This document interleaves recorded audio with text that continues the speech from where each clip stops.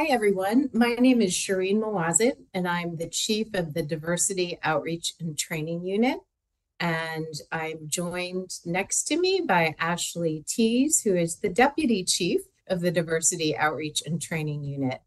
And today we're going to be speaking to you about retaliation, the two retaliation provisions under Title V. So some of you know them as prohibited personnel practices. And today we're going to cover a little bit of background about the Office of Special Counsel, which is the agency that we both work at, what our rules are, and then we're going to dive into the two retaliation provisions. And we're also going to answer some questions that were sent in advance from the community. So hopefully we can cover those, in addition to giving you some hypotheticals. I'm going to pause because, of course, we don't have a live audience today. Give you a moment or two to think about the answer, and then Ashley or I will give you the answer. So let's go to the next slide. So here I'm going to cover just really quickly the background of the Office of Special Counsel. The agency, OSC, is an independent executive and investigatorial agency. And you see our primary functions up on the screen. What we'll be focused on today, again, are two of the 14 prohibited personnel practices, the two retaliation provisions. And you see our authorities there. Who does this law apply to under Title V? It applies to federal employees, former federal employees, and applicants for federal employment. So OSC accepts complaints from all of those folks. We'll talk a little bit, one of the questions is a little bit about our process. We investigate, determine whether there's a violation. And for most of our cases, when there is a finding of a violation, OSC will facilitate a settlement agreement between the employee who's filed the complaint and the agency against whom the complaint is filed. So that's our primary functions under the prohibited personnel practices. We also have authority over what's called a whistleblower channel. So you're going to hear that term whistleblower twice, but that section of the statute, 5 U.S.C.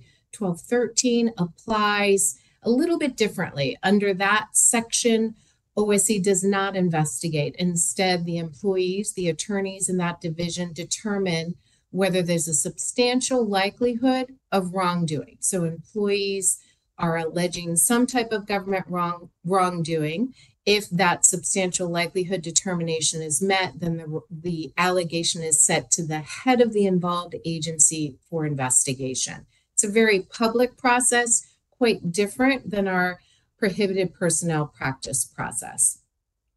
Then we have the Hatch Act, which all of us know governs our abilities to engage in political activity as federal employees. And last but not least, we also have jurisdiction over USERRA, which stands for the Uniformed Services Employment and Reemployment Rights Act. And who does that apply to? That applies to members of the military, members of the National Guard, reservists. And the process there is also different. For those folks filing complaints, they first have to file with an office called VETS at the Department of Labor. And typically they're alleging some sort of disparate treatment. I was treated differently because of my membership in one of those military organizations. VETS does the investigation. Then those employees are permitted to ask for their case to be referred to OSC. OSC can further investigate, and we also have litigating authority. So those are our authorities in a nutshell. Next slide. And actually, Shireen, there's some questions for you here. So the first question here, although OSC has some unique authorities, neither statute, regulation, case law, nor policy appears to give OSC exclusive jurisdiction to investigate civilian whistleblower reprisal allegations. Would OSC confirm that federal agencies generally and their inspectors general specifically may investigate complaints of whistleblower retaliation? Yes, Ashley, that's a great question from those of you out in the field. And the answer is yes, there is no exclusive jurisdiction. So OIGs, agencies can investigate prohibited personnel practices. Thank you. And can you also provide an overview of OSC's investigative process for investigating whistleblower retaliation complaints? Is there a standard timeline? And specifically, what happens if OSC concludes that a violation did or did not occur? Sure, another great question. I'm going to give you just a kind of a quick overview of our process. So as I mentioned before, employees can file complaints. We have a complaint form on our website at osc.gov. Those complaints are then pretty quickly turned over by our initial review division, that's called the Complaints Review Division, and then assigned out to one of 4 areas, either our headquarters office or one of our 3 field offices, depending on where the complaint is located. And it's assigned out to an attorney and or an investigator to investigate. What the timelines, those questions are really difficult to answer, but I can tell you about 80% of the cases that we receive are handled within 240 days. Then for those cases that do require a more involved investigation, as Ashley knows, we both have a background in our investigation and prosecution division. Those cases can take significantly longer. It really is going to depend on the case. The other thing I think you asked was a little bit more, what happens if OSC concludes that a PPP did occur, so that there was a violation? As I mentioned before, typically the case attorney or investigator would reach out to one of our point of contacts at the agency that they've been dealing with during the investigation to see if the agency is interested in a settlement agreement. And that's probably happens in the majority of our cases. There are times, however, when there isn't a settlement reached, and OSC does have the authority to file complaints with the Merit Systems Protection Board, either for corrective action or remedy for the employee, or disciplinary action against the management official who took the alleged personnel action. Thank you, Shireen. One final question for you. So does an employee have any other avenue of recourse if OSC closes a PPP complaint? Yeah, absolutely. So for the retaliation provisions, which is quite different for the other prohibited personnel practice, because this is exclusively for the retaliation provisions, if OSC closes that complaint, then an employee does have the right to file what's called an individual right of action with the Merit Systems Protection Board, and there are a couple of different timeframes that apply when employees utilize that right. Thank you very much. Okay, so I think we're on slide 3, and we're talking a little bit just about the definition of prohibited personnel practices. And again, you see that up on the screen. We don't really need to focus on that much, but again, the 2 retaliation provisions are 2 of those 14 prohibited personnel practices. Let's move to slide 4. So this one's a question for you all. Who can commit a prohibited personnel practice? So we have 5 responses. A, anyone with personnel action authority. B, supervisors. C, political appointees. D, says B and C, and E is all of the above. So give everyone sort of a moment to think about that. And I'm sure many of you got this answer right. The answer is E, all of the above. I always say there's a little bit of a caveat when it comes to political appointees, because the actual statute says that you have to have personnel action authority, and not all political appointees have personnel action authority, but it can include all those different types of folks. So let's move to the next slide. As I mentioned earlier, we're just focused on the 2 retaliation provisions here, but you can see all the prohibited personnel practice listed. There are 14, and there is at some point going to be another video where we discuss the rest of the provisions. And I have a question for you. So my understanding is that OSC does not generally review complaints when employees alleging discrimination under Title VII. But how does OSC handle cases where an employee has filed a retaliation complaint with OSC and also alleges that the actions at issue in the retaliation complaint evidence discrimination under Title VII?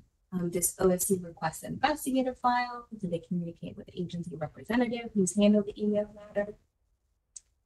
So yeah, that's correct. There's no election of remedies requirement for an employee filing, for instance, a retaliation complaint as well as an EEO complaint.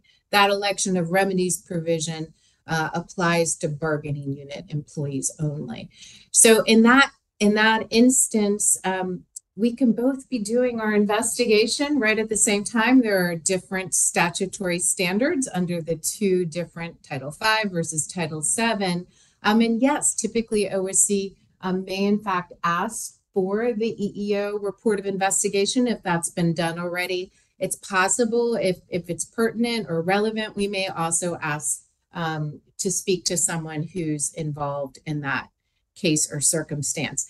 And a lot of times, if this were a case where, let's say, there was enough evidence to show a violation under the retaliation provision, many times our settlements will be global. So it could, in fact, also include the Title VII claim. And that's usually something that agencies ask of us.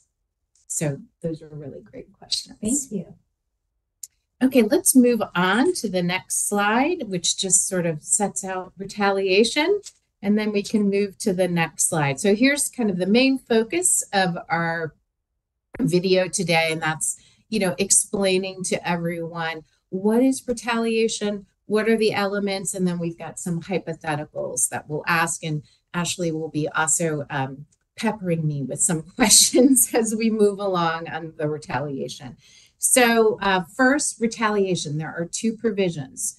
Employees, supervisors, those with personnel action authority may not retaliate against any employee for engaging in what we call whistleblowing, and I'll define that a little bit later, or for engaging in protected activities. They're two separate provisions.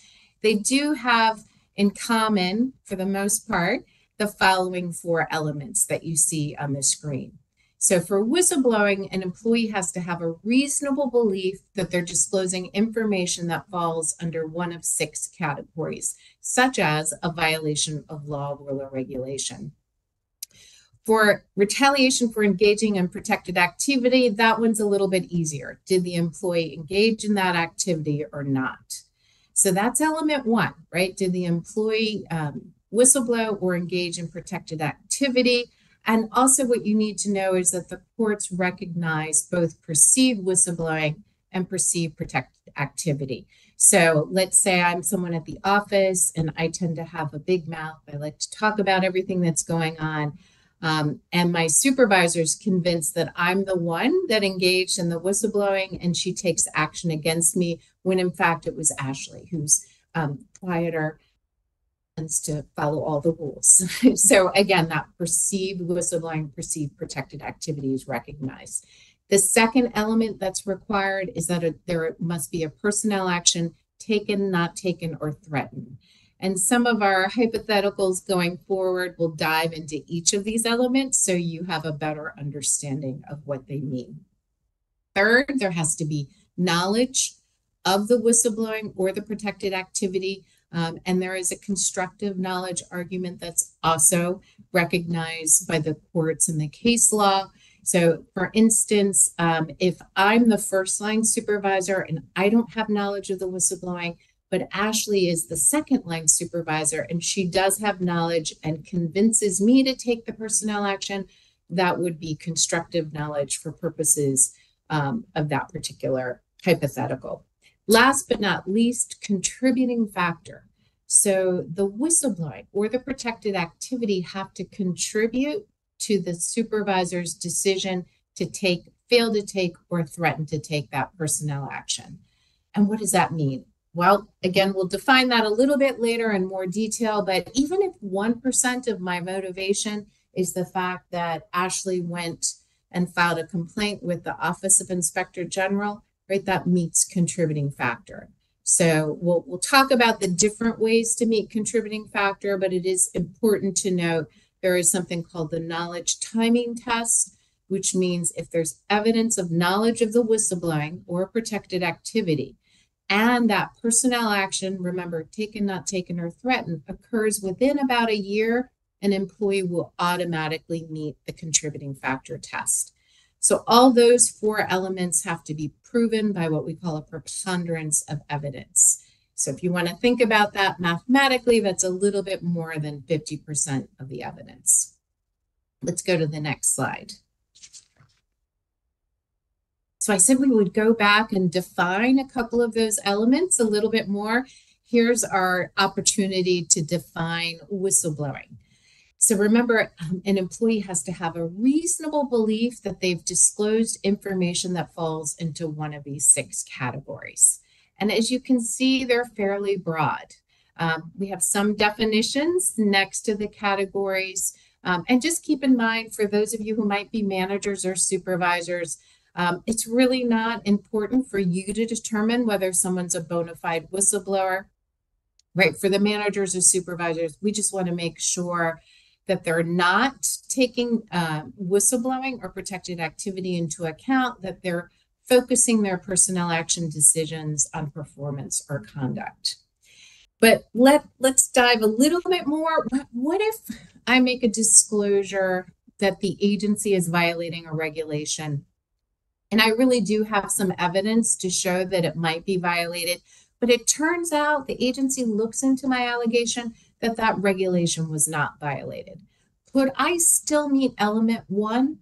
Could I still be someone who's engaged in protected whistleblowing? And the answer is yes, right? It is a reasonable belief standard, both subjective and objective. Would someone with the same information known to the whistleblower, could they reach that same conclusion? So sometimes agencies kind of get stuck on, well, that allegation was not entirely accurate. Again, we're looking at that subjective and objective test. Okay, let's go to the next slide. We call this slide sort of our cheat sheet for whistleblowing. It just lists a couple things that are good to know. For instance, we just talked about one. The whistleblowing doesn't have to be accurate to be protected. We're looking at that reasonable belief standard. My personal motivation, if I'm the employee, if it meets the definition otherwise, right, my motivation doesn't matter. Really important here, there's no requirement that employees go through a chain of command. There's no requirement for whistleblowing that employees only inform certain people. Employees can go to anyone, including the media. Now, there are 2 exceptions, and if we go to the next slide, we're going to see those exceptions. And that includes when the disclosure, that whistleblowing, is barred from release by statute, or of course, when it's classified. Now, barred from release by statute, we've had a Supreme Court case several years ago that clarified that that really just means law, statute. It does not mean rule or regulation. So even if someone violates a rule, when they're whistleblowing, you're not going to be able to discipline them unless that rule is somehow captured in a law, in an actual statute. Okay, let's go to the next slide. So here's our first kind of list of questions for you. And I won't answer too quickly, so you can think about the answer yourself, and then I'll give the answer after just 10 seconds or so. So the question is it protected? Is it protected whistleblowing? Did the employee have a reasonable belief that they were disclosing information in one of those 6 categories? The first one is, Amanda testifies to Congress about the backlog in treating PTSD patients. Is that protected?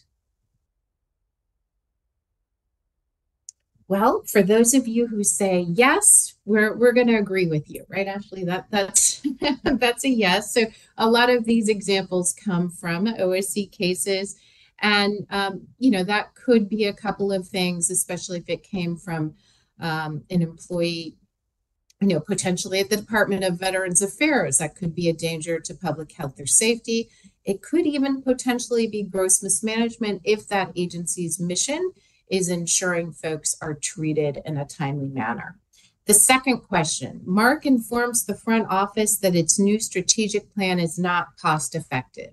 Is that protected? Does it meet one of those 6 categories? Okay, for those of you who said no, Ashley and I agree with you. That one probably doesn't rise to the level, right, of a gross waste of funds. And again, we're giving quick examples here. There's always a lot of facts in our cases, and we'd have to review all of those facts. The third example, this one's a little bit long. Alice, a biologist, is upset that her boss opted to use a cheaper, less effective test for early detection of a contagious disease. She sends an email to the head of the agency lamenting the decision and arguing that her research proves it's dangerous. Is that disclosure protected? So for those of you who thought yes, Ashley and I agree. Now, if you just focused on the first part of that hypothetical, it might be a no, right? It kind of sounds a little bit more like, is it cost effective? But when you look at that second sentence where Alice is talking about the fact that her research proves the test is dangerous, right? We're then right in line with danger to public health or safety. So last but not least, Sam discloses that his supervisor, Bill, lacks the licensure required by federal and agency regulations to supervise their lab. Sam discloses this information after Bill denied him a promotion. Is Sam's disclosure protected? So for those of you who thought yes, Ashley and I agree. We think it's yes. And yes, we threw in that second sentence just as an attempt to kind of shift your focus, right? Because the question was the disclosure protected? We weren't looking at the other factors. Timing could certainly factor in if you were looking at, for instance, contributing factor. All right, let's move to the next slide. We have another hypothetical. I'm going to read it, and you can see there are some responses at the end. So in this hypothetical, and again, we're sort of focusing on the protected nature of the disclosure as well as some of the other elements. John, a cybersecurity specialist, has concerns about lax enforcement of information security procedures involving an agency-wide database. Although his supervisors have thus far ignored him, John is convinced that he's right and the problem must be corrected. John shares his concerns with a colleague in one of the departments where the lapses are occurring to raise the alarm.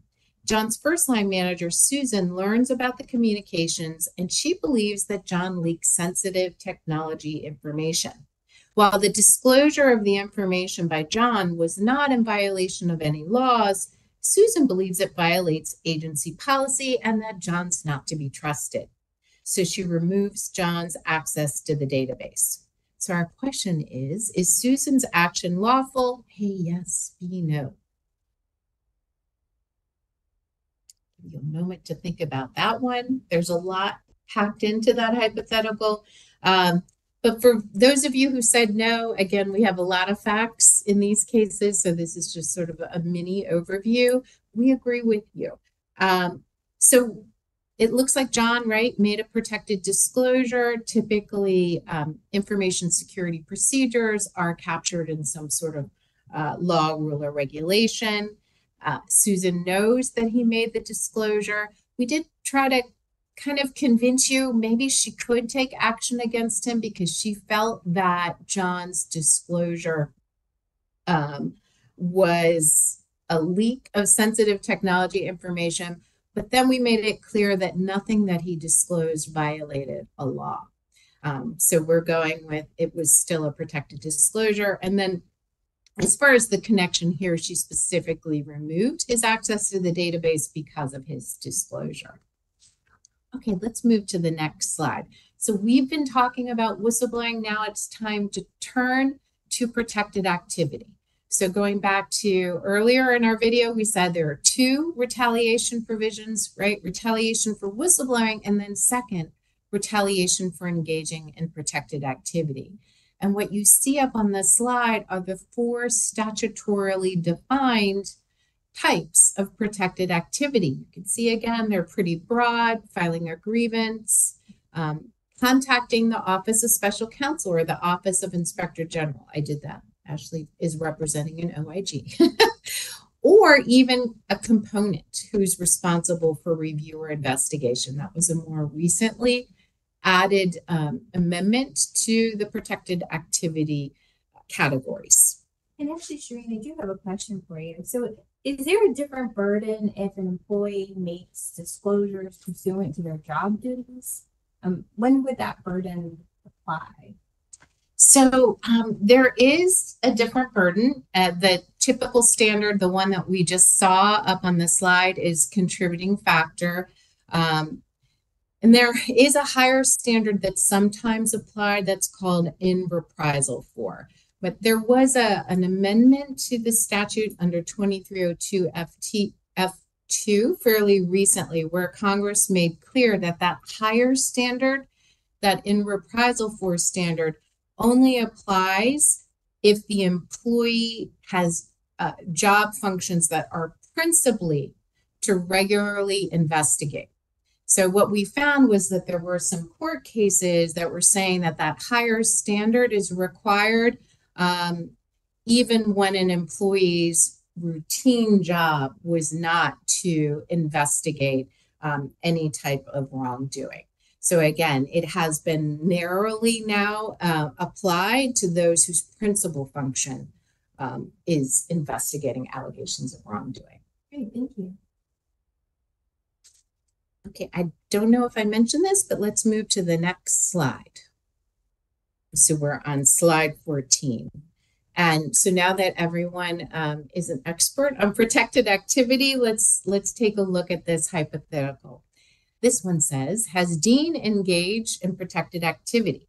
Dean, an IT specialist at a large federal agency, learns that his supervisor, Maggie, her niece, is working for the agency. Because Maggie oversees the IT department, Dean believes that Maggie was involved in hiring her niece. Dean files a complaint with the Inspector General. HR records demonstrate that Maggie's niece was hired by the finance department and she does not perform any IT functions. So we have two possible answers. The first is A, yes, Dean engaged in protected activity, or B, no, Dean did not have a reasonable belief that Maggie violated any statutes, such as the nepotism statute. So for those of you who answered A, Ashley and I agree, you are correct. It is A. I will tell you, we get a lot of folks who will answer B. Ashley came up with this question. This was a really good one, because what happens is people start to conflate the definition of whistleblowing, right? Where you have to have a reasonable belief that someone's disclosed wrongdoing, with the definition of protected activity. But they both don't apply. For protected activity, again, just contacting the OIG, right? Just filing the complaint. It doesn't matter what the substance of that complaint is. That by itself is protected activity. And we've even sometimes seen the administrative judges at the MSPB get it wrong, right? They try to apply the whistleblower definition to protected activity, but these are quite separate. Okay, next slide. I always get this one a little bit wrong because it's a not. What is not a personnel action? I'm going to read all of them, and we're going to pick one that's not a personnel action. A supervisor who is a micromanager and is not friendly to the staff. A fully satisfactory performance appraisal rating. Placing an employee on paid administrative leave. Reassignment to a position within the same job series and identical pay. Moving an employee from a window office to a cubicle, or F, altering someone's telework schedule from 3 days per week at home to 1 day per week at home. Something folks are not very happy with these days. So what do you think? Which is not a personnel action. Well, for those of you who responded A, we usually get a healthy response pointing out A. That's correct. I mean, we're not encouraging supervisors to be micromanagers or unfriendly. That is not going to meet the definition of a personnel action, which we're going to see when we go to the next slide, just slide 16. So I'm not going to read everything on this slide. You can take your time at home and look at the definition. So it covers most things that you're going to see in an SF50 or an SF52, but it also includes, are you ready? A significant change in duties or working conditions. So if I were to move Ashley from a nice big window office to a full dark cubicle, right? That could be a significant change in working conditions, and I would never do that. And we have some other kind of examples here. If the action is voluntary, right, that's not going to be a personnel action. But keep in mind, we can look at things like coerced resignation. Okay, let's look at, sorry. No worries. Another question for you. So a supervisor has instructed one of their employees to complete a biweekly status report of his or her assignments, which includes a table which organizes both current and pending tasks. Assuming this instruction was issued for a legitimate management reason, would this be considered a personnel action for the purposes of the retaliation provisions under B8 and B9? More specifically, is this considered to be a significant change in duties, responsibilities, or working conditions? Great question, Ashley. Let me parse that out. So part of the question talked about, assuming that the action was not retaliatory in motive. We don't look at that when we're determining whether something's a personnel action, but you're absolutely right. Where would this potentially fall? It would potentially fall in the significant change in duties. Now, with just the facts that you provided, Ashley, I would probably lean against this falling within a significant change in duties, but let me give you the caveat, right? Because we're lawyers, that's what we do. I mean, someone could, if they had the evidence to show that it took me, almost 6 hours every week to complete that task, because let's say that format was just very difficult and writing down every specific thing that I did was that difficult, right? That could start to look like a significant change in duties if it's really impacting your ability to get the rest of your work done. But again, my initial reaction, I don't know about Ashley's, is probably doesn't rise to the level, but we would need more information. Exactly. Okay, let's go to the next slide. So we're on to the final element, which is, well, we kind of have combined two elements, the contributing factor, knowledge timing test. Remember, we had so far, right? Did the employee engage in whistleblowing or protected activity? Was there a personnel action taken, not taken, or threatened? Was there knowledge of that whistleblowing or protected activity? And then last, did that whistleblowing or protected activity, did that contribute to the manager's decision to fail to take, or threaten to take the personnel action?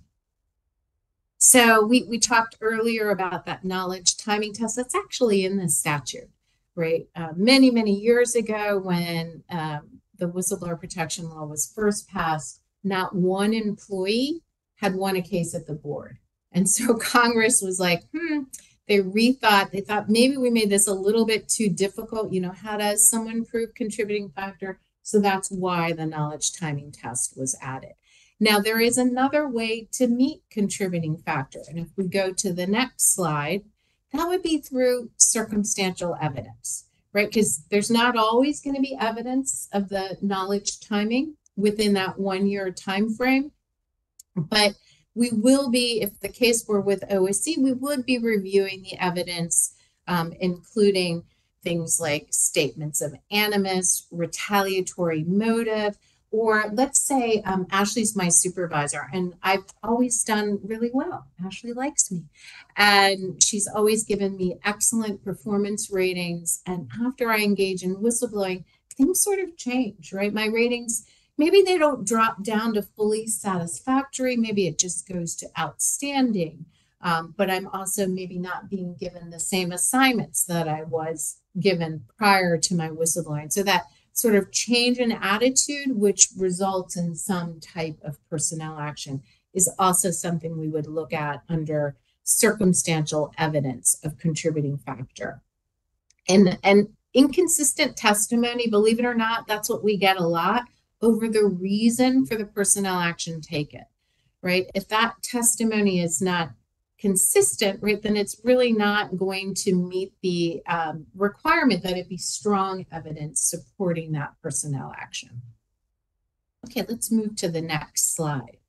So now that we are all experts under those 4 elements, we're going to ask you all this hypothetical. Can Tom establish the 4 elements of a reprisal claim? And I have a second question, but I'll ask that one after we get to this first. So Thomas Miller is a GS9 HR specialist at the Department of Interior. Tom and his direct supervisor, Candace, sit in a secure area, and he's the only employee who sees Candace arriving and leaving work. He handles the time and attendance. In July 2021, Tom tells his second-line supervisor, Jerry, that Candace abuses agency time and attendance procedures. According to Tom, Candace arrives at the office at 9 a.m. every day and leaves at 4. However, her time cards list her arriving as 8. Now, here's a side note. Tom himself consistently arrives 30 minutes past his 8:30 a.m. start time 2 days of the week. In January 2022, Candace tells Tom that he should be more concerned about himself and not others. After that, she initiates a fact-finding and proves that Tom is consistently late to work on Tuesdays and Thursdays, and she issues him a 5-day suspension in March of 2022. So remember, those dates are important. Why? Because we're looking at that knowledge timing test. So what does everyone think? Can Tom establish the 4 elements of a reprisal claim?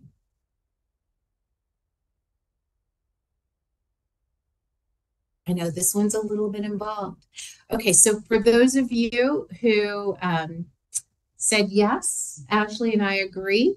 And let me just quickly go through the elements. And remember that the standard is preponderance of evidence, which is not all that important, but I just do want to remind you of the different evidentiary standards.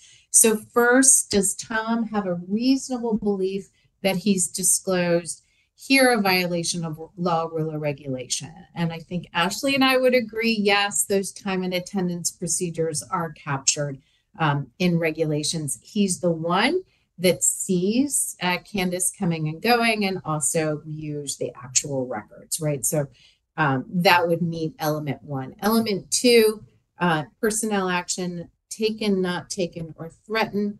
Well, here he got a 5-day suspension, and we can agree most disciplinary actions are going to meet that definition of a personnel action. This one, maybe you all disagreed on. I've heard that from some folks that I've given this hypothetical to. I don't know about Ashley. A knowledge of the whistleblowing. Well, we tried to infer that Candace had knowledge of the whistleblowing when she said to him that he should be more concerned about himself and not others, trying to at least infer that she found out that he reported her potential violations of those time and attendance procedures. And so then that brings us to contributing factor. And remember, there are different ways to prove contributing factor: circumstantial evidence or that knowledge timing test. And here, Tom meets the knowledge timing test. A, because we believe there's evidence that Candace knew about Tom's whistleblowing, and then that personnel action, that 5-day suspension, happened less than a year after Tom engaged in whistleblowing, right? So that's the contributing factor test meant. So my next question is, does Tom prevail in his whistleblower claim? Right? So we have shown that he met those four elements, but does he prevail? And the answer, Ashley knows the answer, is not necessarily. So he maybe or maybe not. So if we move to the next slide, once the four elements are met by a preponderance of evidence, then the burden shifts to the agency. Now, the agency has a higher burden. They need to prove by clear and convincing evidence, for instance, that Candace would have suspended Tom for 5 days, even if he had not engaged in whistleblowing. And what you see up on the screen are what we call the CAR factors. Those are the factors that the Merit Systems Protection Board and, of course, OSC reviews when we're investigating a case to determine whether an agency can meet that higher burden, including the strength of the evidence supporting the personnel action, existence of motive to retaliate. Now, here I would argue that Candace has some motive to retaliate, right? Where someone is being reported directly for their own wrongdoing. The last CAR factor that we look at is treatment of similar employees who are not whistleblowers. So in this case, we may have evidence to show how were other employees disciplined or not when they themselves engaged in some sort of wrongdoing when it comes to time and attendance. Now, you're not always going to have evidence, or an agency may not always have evidence for all three of those factors. Maybe there's only really strong evidence under one factor, the evidence supporting the personnel action, right? Agencies are sort of in the main, the captain's seat when it comes to that evidence. They control most of that evidence. Nevertheless, there are times where cases reveal that the evidence is quite weak here. There isn't sufficient evidence to support the personnel action. What we would be looking at in a case like Tom is, how were other employees treated, again, who may have violated the time and attendance procedures. We would also look at how is Candace treated? I would look at that, right? She was reported for even a more significant time and attendance violations than Tom. We would look at what initiated that fact finding that Candace did.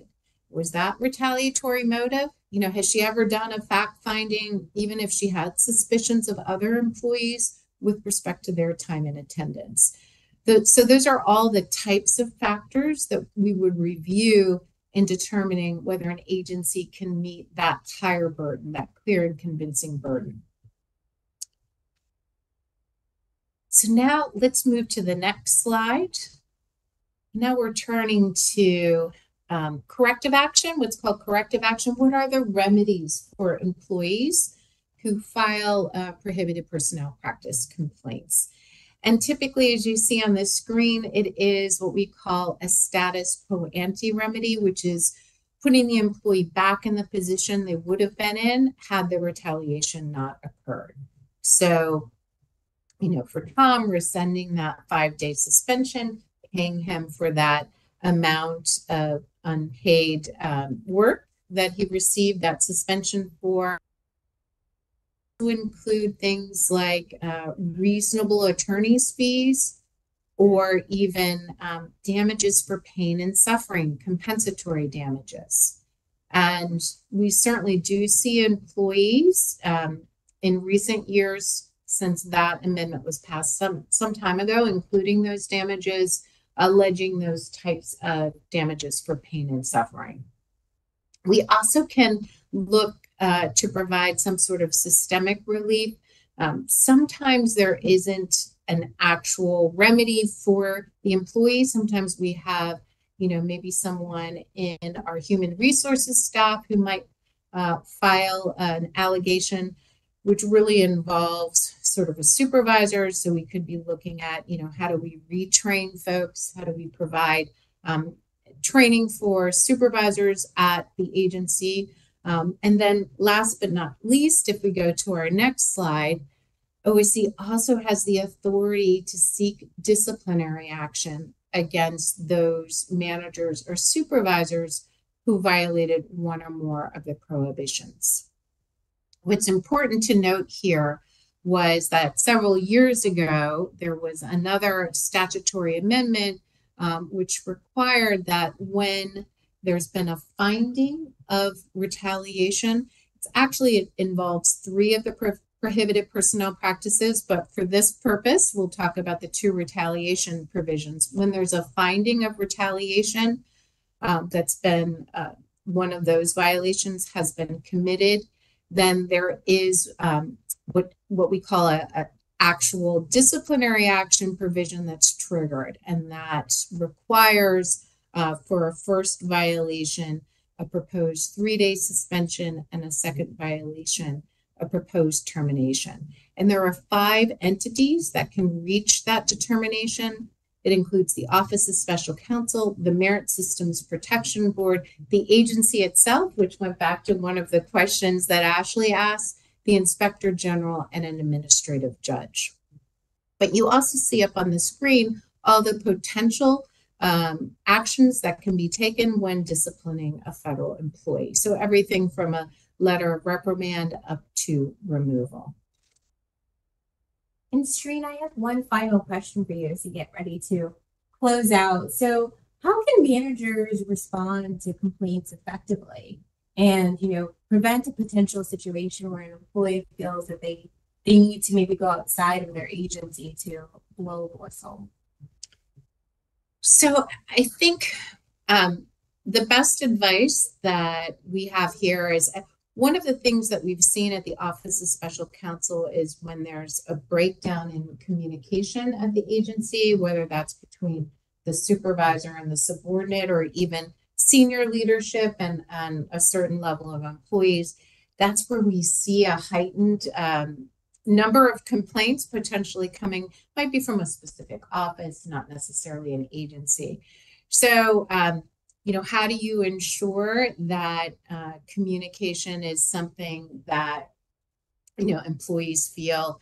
For instance, I want Ashley to feel that if she were to make a disclosure, she would be protected from retaliation. And what we typically advise for agencies and managers is to talk about it, right? One thing that to show that you're open to folks coming forward, and even if they're just raising a dissenting opinion, it doesn't have to meet the legal definition of protected whistleblowing. Making sure in staff meetings that you raise, here are your different avenues. If you ever feel like you can't go through your chain of command for whatever reason, because again, there's no requirement when it comes to whistleblowing that you use a chain of command, but sometimes employees have the concept that is required. So remind them that they have the right, to go elsewhere, whether that's OSC or the OIG or even another office at the agency. So we find, giving those reminders out at staff meetings from time to time and sort of giving the okay that that's one of their options. Like, that's not necessarily a negative, because the bottom line is the agency wants to make sure that those important disclosures are elevated to whomever they need to be elevated. Another thing that we focus on, kind of along with communication, is making sure that managers address when employees say, I want to make a disclosure, or I think I'm being retaliated against, that they make sure and are open to those requests or even that conversation. And the main point that we try to make is just make sure that employees know what their avenues are. That's the most important thing. So first, they can always come to OSC, they can go to the OIG, or they can come to you, which they may have come to a particular supervisor or manager. So those are the types of advice that we give. First and foremost, make sure there's good communication at the agency, and that the agency is making folks aware of their rights under Title V. Thank you. Appreciate that. Well, that wraps up our slides. If you look at the last slide, this is just the Office of Special Counsel phone numbers and website. As I mentioned earlier, you can access our complaint form through our website, and that's going to kind of take you through both the prohibited personnel practices and that whistleblower channel. It's a smart form, so it's going to help you navigate that process. And most of the numbers that you see up on the screen, I didn't mention this at the beginning, but we cannot give advice on the prohibited personnel practices, legal advice.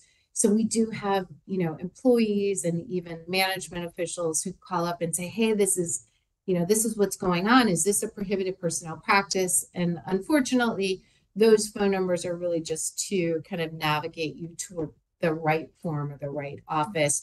We can't give advice. One exception, the Hatch Act unit. So about 50% of the Hatch Act office's work is what they call advisory opinions and 50% complaints. So they are specifically permitted under the statute to respond, whether it's an informal advisory opinion over the phone or a formal written advisory to someone who's, either themselves thinking about engaging in political activity or asking a general question. So that is all we have today. I want to thank everyone for their time and attention.